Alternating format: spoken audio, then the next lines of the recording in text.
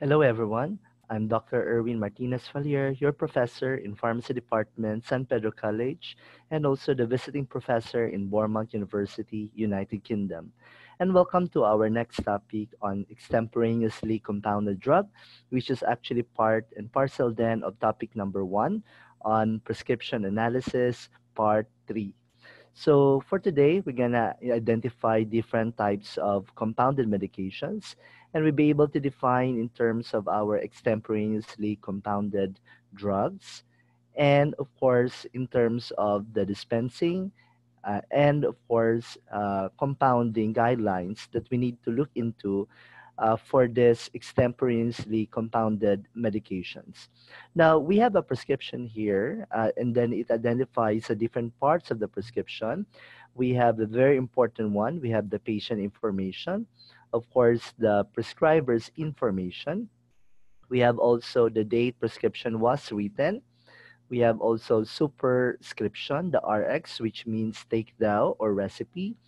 We have also inscription, that is the medication being prescribed. The subscription, which is we're gonna have this particular instruction to the pharmacist, then specially compounded medication. We have also Signa, which is the direction for patient, special instruction that needs to have a refill, and of course the different patient prescribers information.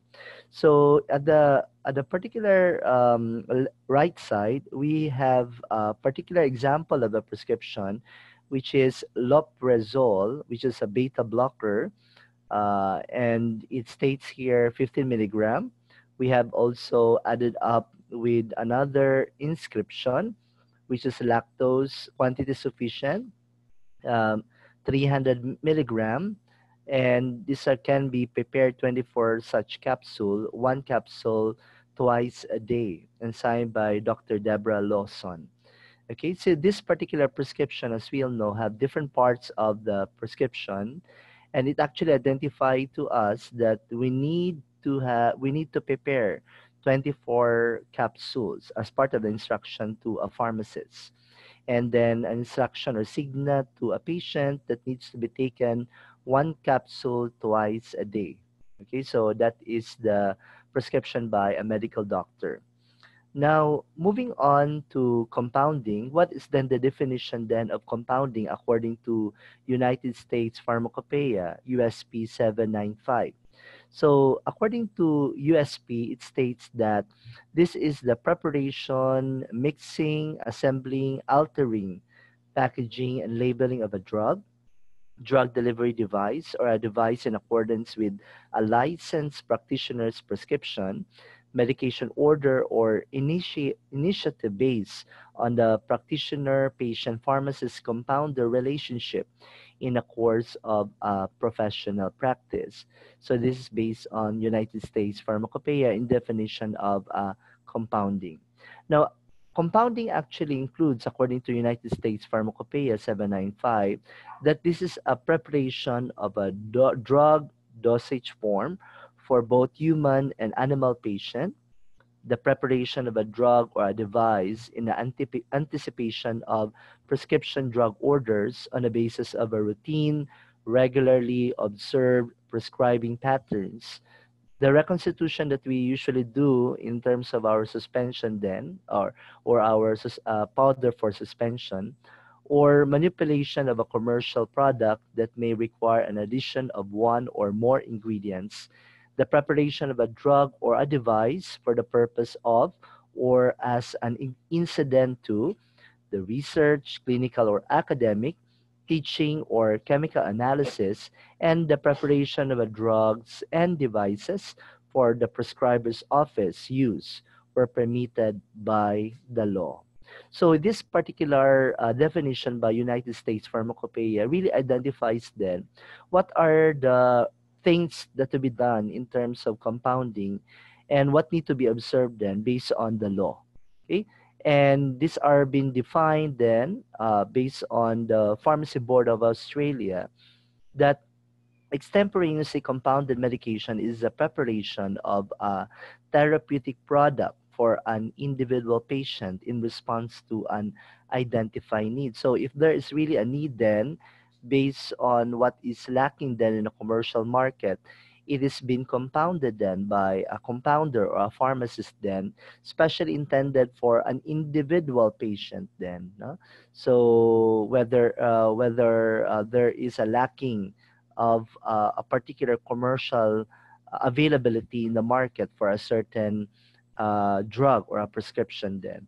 And when we say compounding according to RA 10918, it actually referred to us as a sum of a process performed by a pharmacist in drug preparation, including the calculation, mixing, assembling, packaging, or labeling of a particular drug. And one of it is as a result of the prescription or a drug order by a physician, dentist, or a veterinary, which usually legally in the Philippines, we have three main professionals that can only prescribe a certain drug order then, like the physician, dentist, or a veterinarian. And then it is a purpose then, or in relation to a certain research, whether it is an academic research then, or teaching, or a chemical analysis. This is based on RA 10918. Now, in extemporaneous compounding is, according to some literatures, mentioned that it is a timely preparation of a drug product according to the physician's prescription, in which the amount of the ingredients are calculated then, because we modify then or reconstitute then based on the original in the market, and we be able to meet the needs of a particular patient or a group of patients according to the good manufacturing practice. So there are really similarities then of the definition from the United States Pharmacopoeia, Rementon, and other literature then pertaining to extemporaneous compounding and compounding of medications. Really, as we all know, it has been prescribed. That would be number one. Number two is that it has a particular need, no? So a need that which are not really available in the market that we need to modify with. At the same time, also, there are particular ingredients that need to be added up. We need to calculate based on the quantity sufficient of a particular ingredients then. And of course, number three is that it should be in incongruence then to the law, to the good manufacturing practices, or to the good laboratory practices then, that we need to, we need to modify then, or we need to really prepare for a certain need of a particular patient. Now, in the compounding, this will be a differences between the definition of extemporaneously compounding and, of course, manufacturing. So really, extemporaneous compounding is with the need of a particular individual patient. There's a prescription that needs to be complied by a pharmacist, an instruction to a pharmacist to compound certain medications then.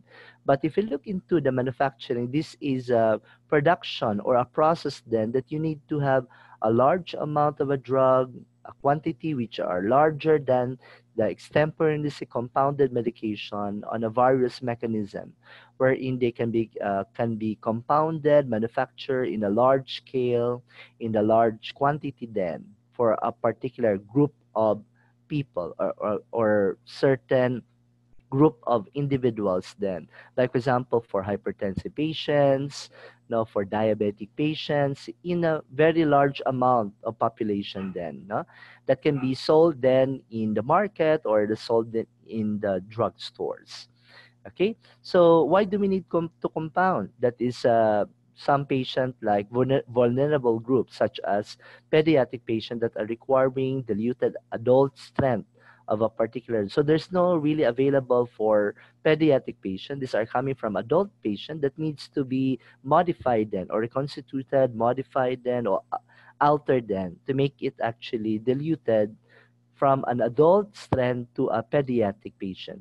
Now, patient needing an oral solution, especially have difficulty in terms of swallowing, and there's no commercially available for that drug, a particular tablet or a particular capsule, then that needs to be modified so that it will become available for a particular patient into another form or another dosage form. And patient with sensitivity to dyes, preservative then, or flavoring that needs to be, needs to be actually modified then, that are found in a commercial formulation that can be modified into a certain formulation that there's no dye, there's no preservative or any flavoring then. Or a particular dermatological formulation with a fortified or a strength or a diluted concentration of a commercially available product then. So sometimes in the dermatological formulations that need to be modified then, especially in derma clinics, they really modified it into a soap in a particular cream, ointment then, no, on a certain preparation which are not available commercially. So we have also specialized dosage for therapeutic drug monitoring and the care for a certain particular group in the hospital, particularly in pain management, no? And some of them are really why we need to compound is for our animal patients. Okay, so this is the workflow then according to one of the literature that was found in the ministry in Malaysia. So I try to adapt this one for able to us academically in terms of handling of the prescription with extemporaneously preparation medicine in a particular pharmacy. I looked that this is actually very here in the Philippines, that once we receive the prescription, then whether we need to check if it is available or not for a particular medicine in a pharmacy. If it is yes, then we'll be able to dispense. If it is no, then we'll be able to discuss with our practitioner or our prescriber then for any adjustments or modification of a certain medication. If it is yes, we'll be able to dispense when we see a particular commercially available in a market. If it is not commercially available, then we'll be able to check commercially available to our pharmacy then of the status of our certain or other retail drugstore which are available in the market. If it is yes, then we'll be able to obtain and dispense within 24 hours of time after checking.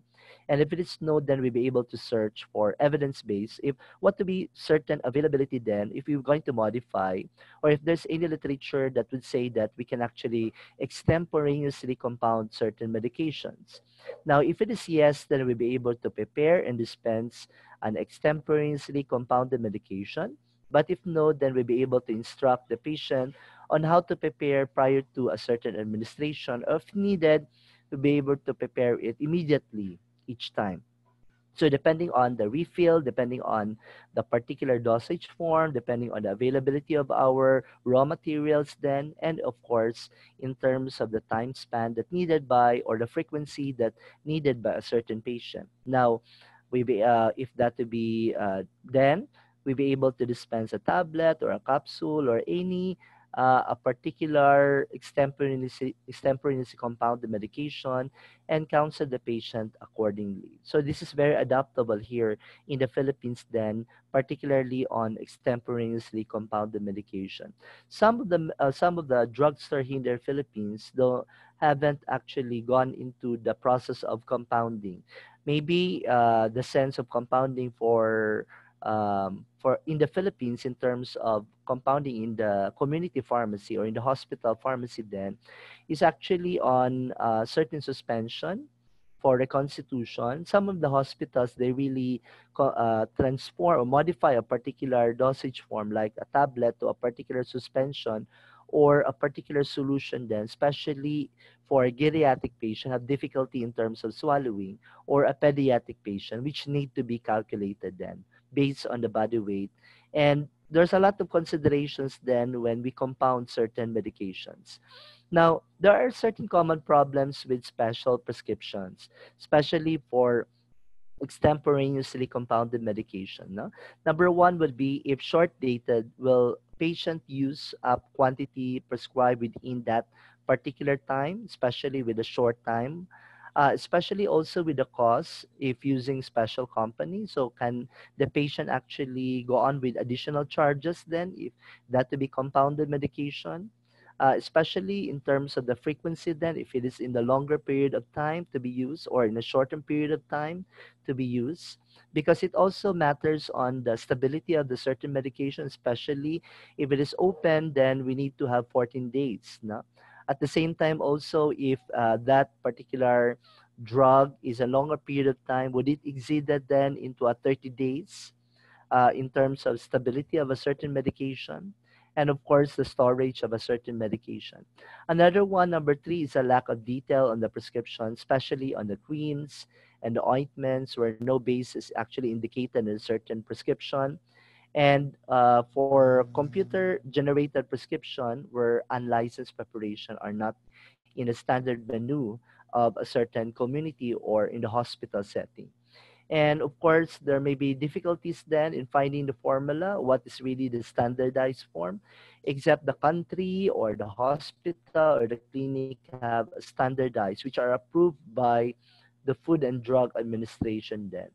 And there are additional differences between country to country in terms of compendial formula, and some of them will be having non-compendial formula, which are not in the standardized form of a particular country then. And of course, there are prescription analysis in compounding consideration for a certain patient then. Number one, we will always consider the use of commercially available product. When we see the prescription, then we'll be able to notify then the prescriber that there is really an available medication or a dosage form for a certain patient. Then, so we don't need really to move forward into a compounding process, but then if it is then available for a commercially available medications, so it really wastes your time if you be able to compound it and it's already there, it's already available, no? And if no suitable commercial product is consider a therapeutic alternative. There's a lot of therapeutic alternative in the market that we can actually substitute then with the permission of the doctor. And if there's available suitable dosage form, then we be able to have alternative. And this must be discussed then with our prescriber.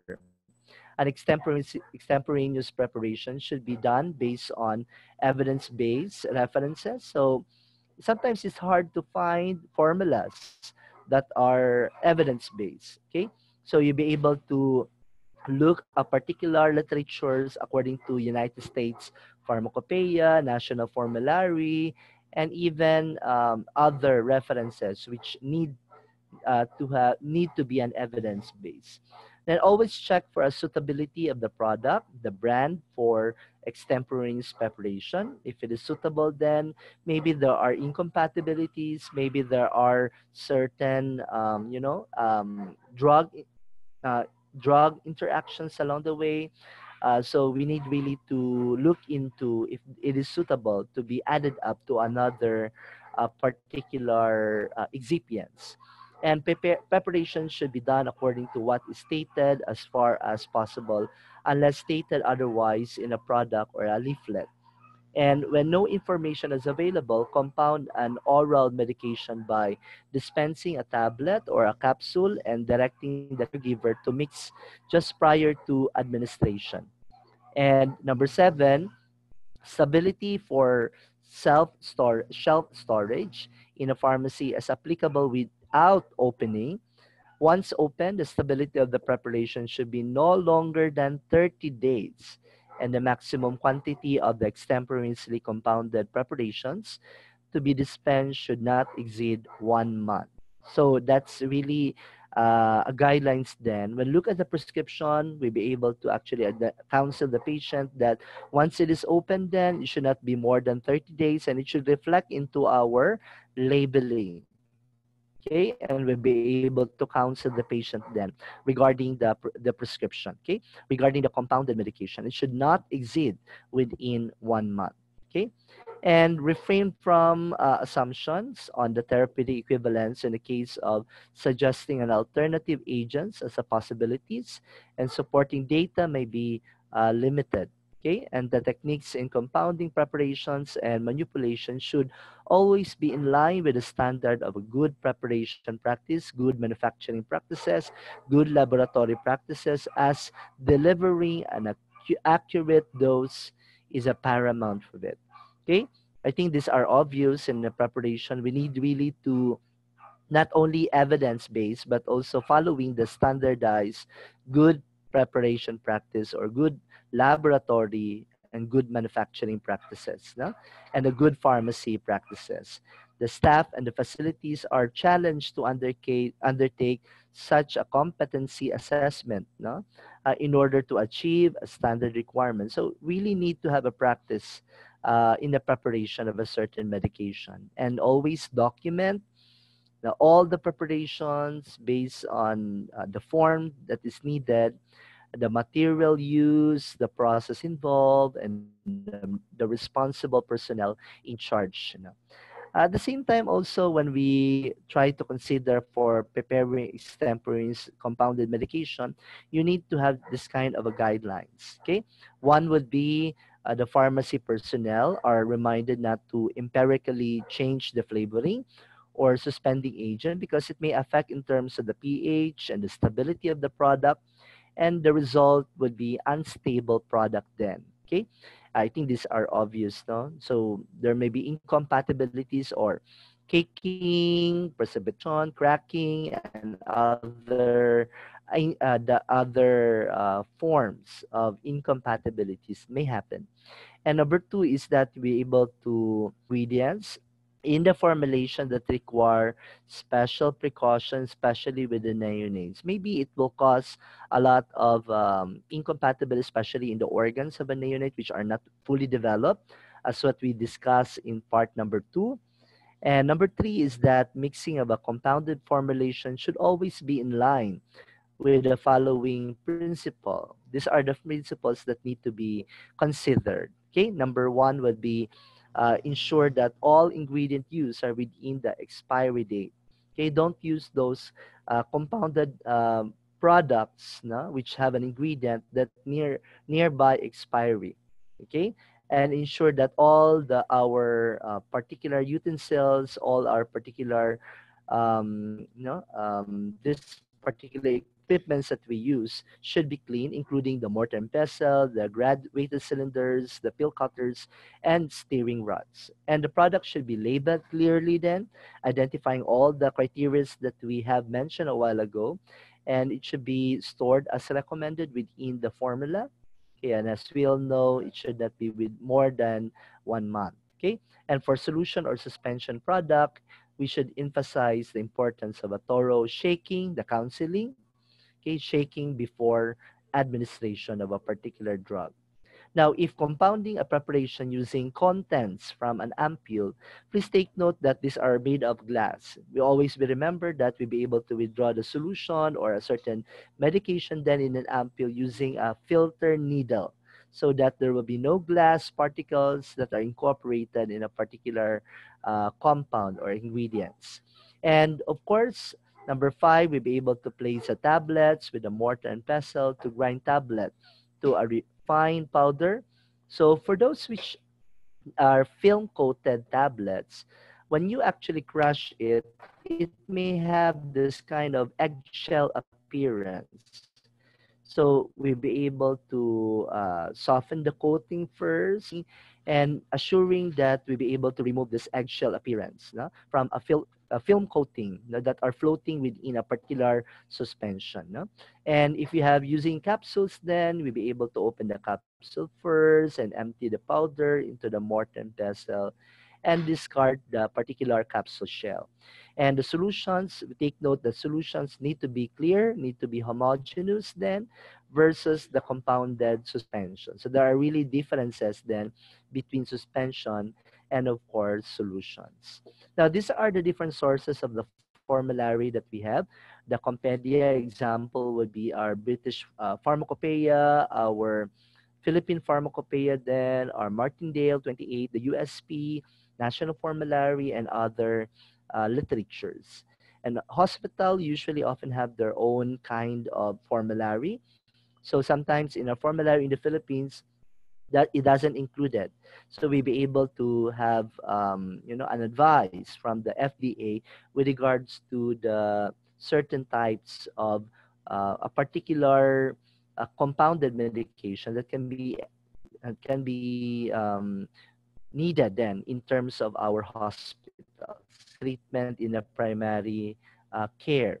And some of the general practitioners, our physicians, then may have their own formularies. So we'll be able to look into if it is really evidence-based. Okay, so we'll be able to look at it, and some of the published literatures or journals, articles, and evidence-based.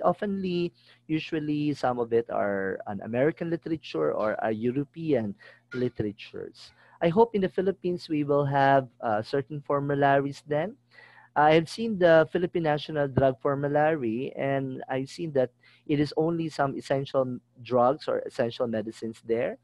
There may be some ingredients, but mostly these are prepared, okay, that needs a challenge then for our Philippine government, for our Food and Drug Administration to put into our compounded medications. Okay, so these are some of the literatures then, Chapter 795 for pharmaceutical compounding non-sterile preparations, and for 797, which are your sterile preparations, and other chapters like containers 661, good compounding practice, pharmaceutical stability 1150, and pharmaceutical dosage form, which are 1151.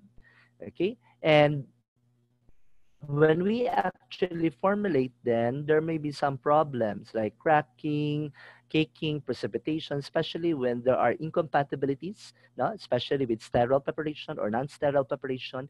There might be problem in terms of chemical degradation. Usually, some of them are pH dependent, as mentioned a while ago, and some of it may be limits for active. Usually, what to be the acceptance criteria of a particular drug or particular formulations then, and some of it may have really a challenge then for microbial preservative system, no? So some of it may be added up with preservatives. Some of the patient may have some problems in terms of allergic reaction for preservatives.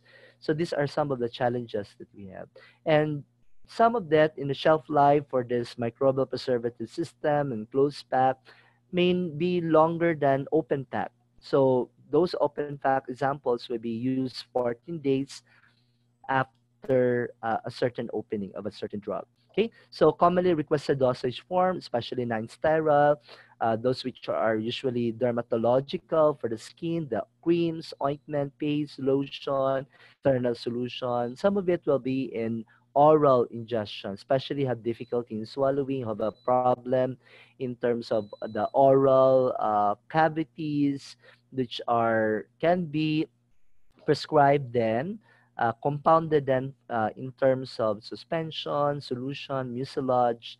Tradition may be elixir, mixture, linctus, no? And some of them are in an oral solution or suspension, unless otherwise it may be given into another dosage form.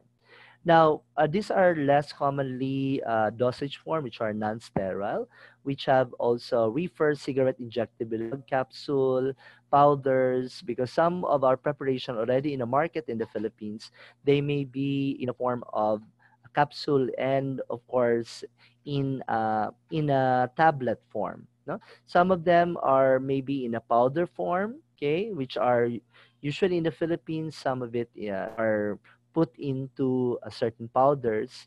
And another kind of a less common dosage form are your bars of soap, lozenge drops, suppositories, which are not oftenly in the Philippines and other countries. Okay, so some of it will be an oral liquid.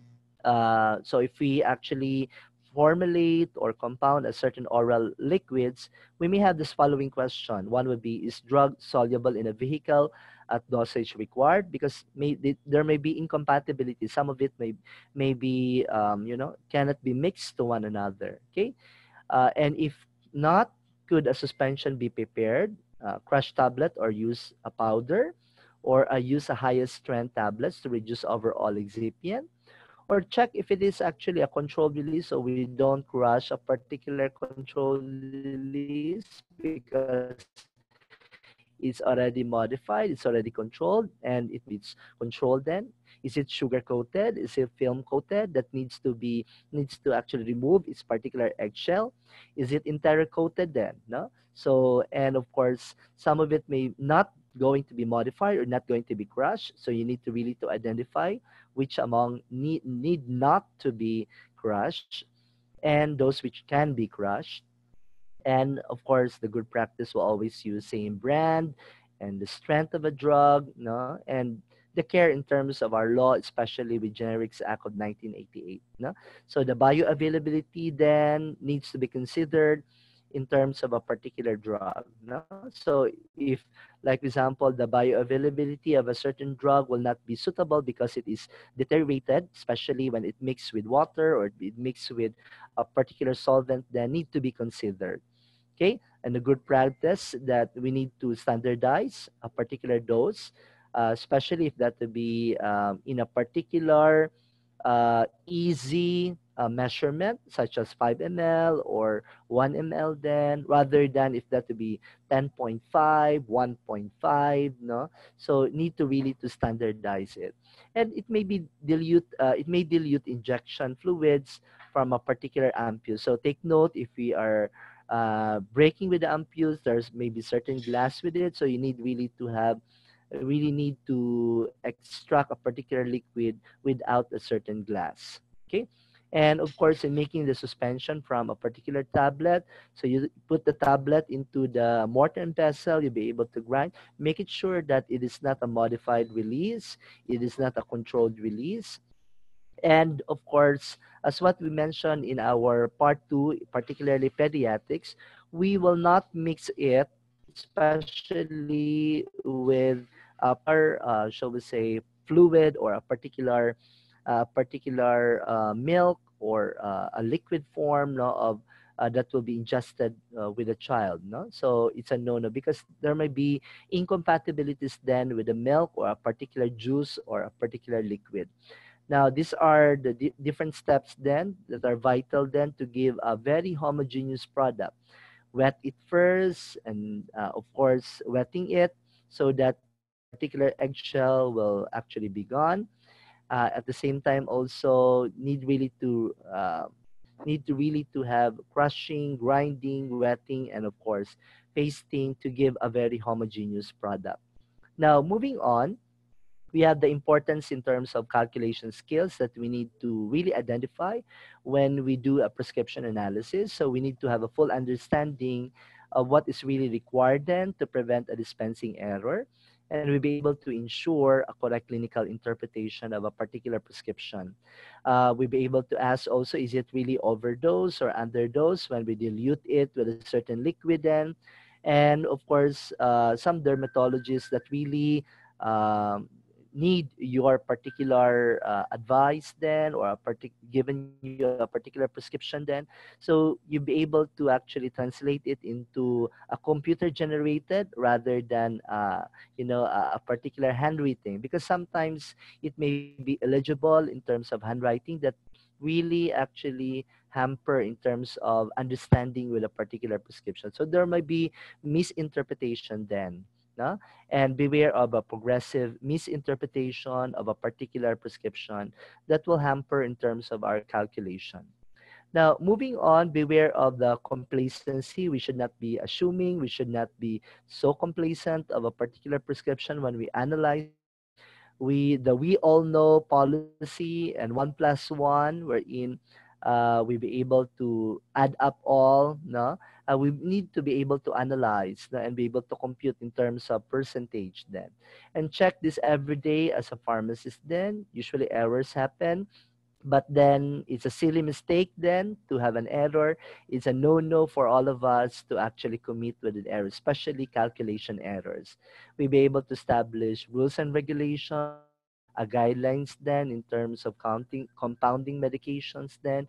You need to have standard operating procedure and even worksheets, the proper documentation for your particular prescription, especially compounded medications. In summary of dealing with a prescription, we'll be able to oftenly uh, identify lacking details. Don't take as a face value wherein the doctors would say that, oh, please do compound the previous medication I gave you. Later on, I will give you the prescription. So you need to be able to scrutinize really, not with the face value, but of course with the prescription. The usual clinical assessment: has patient had medicine before, possibly from the hospital? Save details worksheet or a particular record then, so that you will have a guideline if it is suitable. Then if there's no if you be able to assess and evaluate if there's a compatibility or incompatibilities of a particular prescription, you'll be able to consider shelf life. Is a close and open, no? So depending on the stability of a drug once it's closed or open, a pack size, and a storage condition of a particular compounded medication. And we'll be able to use your scientific knowledge for a particular calculation or a particular clinical features of a particular compounded medications. And in summary of managing with your patient, you'll be able to collect and deliver an arrangement for the patient. So they'll be able to collect how do be able to collect the particular medication and the storage of a particular medicine, and how you be able to deliver it to the patient. Are they going to get it in your botica? Are they going to get in your pharmacy or your clinic, no, by the nurse or by the patient? And you'll be able to establish a good practice, no, and routine. So with your practice for several months or years, then you'll be able to have a good guidelines, a good standard then in terms of compounding with the medication. So meaning you learn basically on your experience, no? And based on the guidelines that you have, the literatures that you have, so you'll be able to really form a good practice then and a good standard. And consider bank holidays, because it may have, if it is a holiday, then of course the patient may actually go or may not go then, depending on the working schedule of a particular patient then, and the logistics in carrying with a particular drug. If it is, the patient will go to the supermarket then before going to their houses. So it takes really time for them to fridge or to have a storage for a particular drug. So you'll be able to consider it if they really go immediately to their houses, no? Because the stability would matters also with this.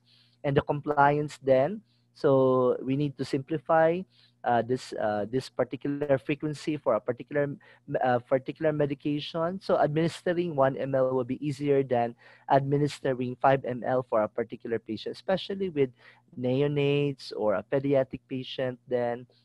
And accurate dosing then would result a good result for your patient. At the same time, also proper counseling, and of course counseling in terms of using with a syringe, using it for a particular device, so that it'll be easier for them to administer rather than using with household measure like your cuchara and of course your tablespoon, no, teaspoon for that matter.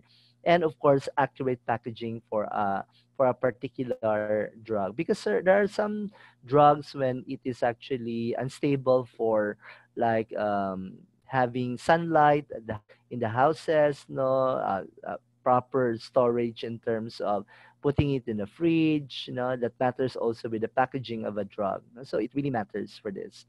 At the same time, availability of the raw materials. So depending on the raw materials in your pharmacy, is it pharmaceutical grade based on British Pharmacopoeia, in terms of European Pharmacopoeia, or is it within the USPNF?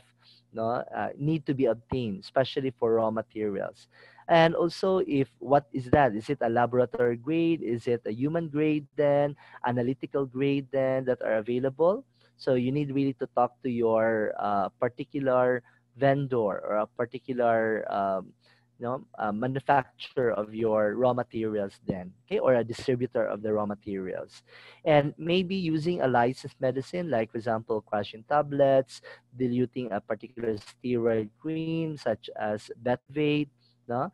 And difficulty to obtain a smaller quantity of a pure drug powder. So you need really to buy a bulk of it, no, for your. So it really very costly when you do a compounding, but the return on investment is there also, no, in your community pharmacy. But in the Philippine setting, we don't usually uh, it's quite rare, no, in the Philippines to have this compounding practice, no, in the community pharmacy. But I've seen a lot in the hospital setting, but not much in the in the particular community setting then. So need to consider also the transmissible spongiform encephalopathy. Then, especially with lanolin, okay, there may be carrying of microbial contamination in a particular base or a particular product. Then, so we need really to consider a septic technique when handling with a particular raw materials, and a good practice to obtain a certificate of analysis, and may need to use another unlicensed medicine like imported tablets that need to be assuring its particular quality and of course the safety of a particular unlicensed medicine. Okay, so this is a particular workflow that may be adaptable here in the Philippines. This is according to the Ministry of in Malaysia, and we can identify first the list of extemporaneously medicine currently being used in your particular community or in a hospital setting or in a clinic. And if yes, then we'll be able to check appropriateness of a certain medicine. If no, then we're not going to proceed it. But if it's yes, then we'll be able to check the registration status of a particular extemporaneously compounded medication. If it is no, then get the company or manufacturer to register or produce for you. And then if it's yes, then you'll be able to determine on a particular status in the ministry or in a particular Department of Health or FDA if it is if you are licensed then, or if you have an authority to compound a certain medication, and you'll be able to actually determine if the manufacturer can actually can there's a label there if it can be compounded or not, or it can be extemporaneously compounded or not, that particular medication.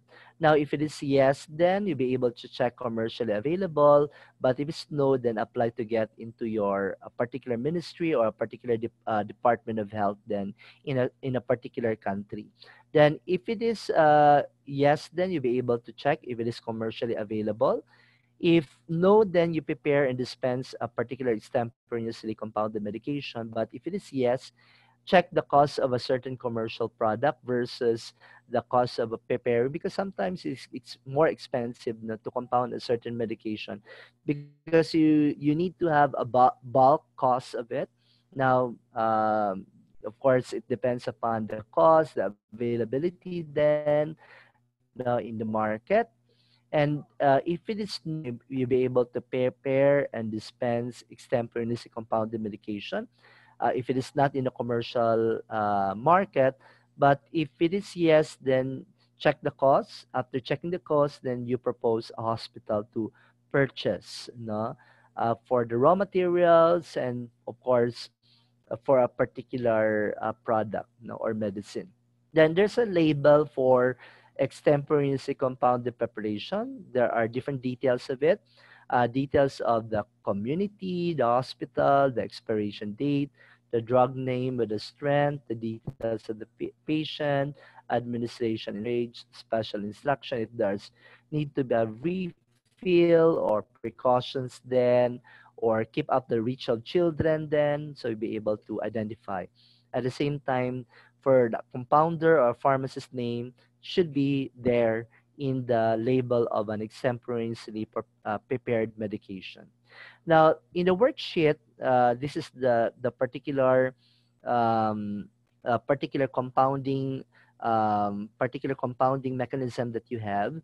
Here, you can actually identify also the following details. We have the patient's name, ID number, prescription number, date of the prescription, the name of the drug, the dose, the volume of the diluent or the vehicle, then the batch number of preparations and starting materials, the name and the signature of the preparing personnel, the name and signature of a checking personnel. So in this worksheet, it's not you that actually prepare with this medication that matters on its particular safety and effectiveness of a particular medication, but need to have other person then to check with your prepared medication so that there will be counterbalance or a counter checking for your prepared medication. Now, this is actually in terms of checking with your prescription for extemporaneously compounded preparations in your particular pharmacy. After receiving the prescription, you'll be able to check the availability of the medicine. After checking, then you'll be able to discuss if really it needs to have an extemporaneously or not, or if or alternate medicine then for a particular extemporaneously compounded medication. Now, you'll be able to check commercially if there is available in the market or in a retail pharmacy, then you'll be able to search for an evidence base if you want to prepare an extemporaneously compounded medication, and you'll be able to instruct the patient, the caregiver, on how to use prepare prior to the administration of the medicine. Is either that you need really to reconstitute it or really need to actually shake well before using it, no, and how to really like for example, if you prepared an extemporaneously compounded suppository, how the caregiver or the patient actually insert it to the pedia or to themselves. Okay, so that is really matters also in terms of our counseling, and you'll be able to dispense the medicine and counsel the patient or caregiver accordingly. So with this, before dispensing, there will always be labeling of it, the correct label, the correct instruction to our client before dispensing the particular medication and counseling the particular patient or caregiver accordingly. So one of the example then of a particular drug is that is extemporaneously compounded. This is an example in Malaysia that I get is an allopurinol suspension 20 milligram per ml. So this is actually an indicated for a gout or have an increase in uric acid and calcium oxalate in the renal stones. And this is actually prepared in a suspension, 20 milligram per ml. And the stability of this drug, according to the literature, is 60 days. And this must be stored in the refrigerator, preferably, and also it can be stored in the room temperature. These are the ingredients that you can have and how the vehicle can be in this particular formulation, can be in a cherry syrup or a blend SF, and of course, equivalence vehicle or a sweet or a methylcellulose 1% or a simple syrup, okay, that will be added up to allopurinol 300 milligram or 8 tablets. Then this is the procedure. You're gonna crush in a mortar and pestle to a fine powder and levitate the powder with a small amount of a vehicle so that may smooth paste is actually formed, and add more vehicle to the paste until the liquid is formed and transfer the liquid into the container, and use the additional vehicle to rinse the remaining drug from the mortar and pour into the container. Make up to the final volume with the vehicle, shake well, and of course, label. So you'll be able to have the note. Why note? Because you'll be able to actually counsel the patient in terms of how to actually some of the instructions. Then this particular drug, especially with cherry syrup, then for pediatric, for a particular patient, not with a pediatric.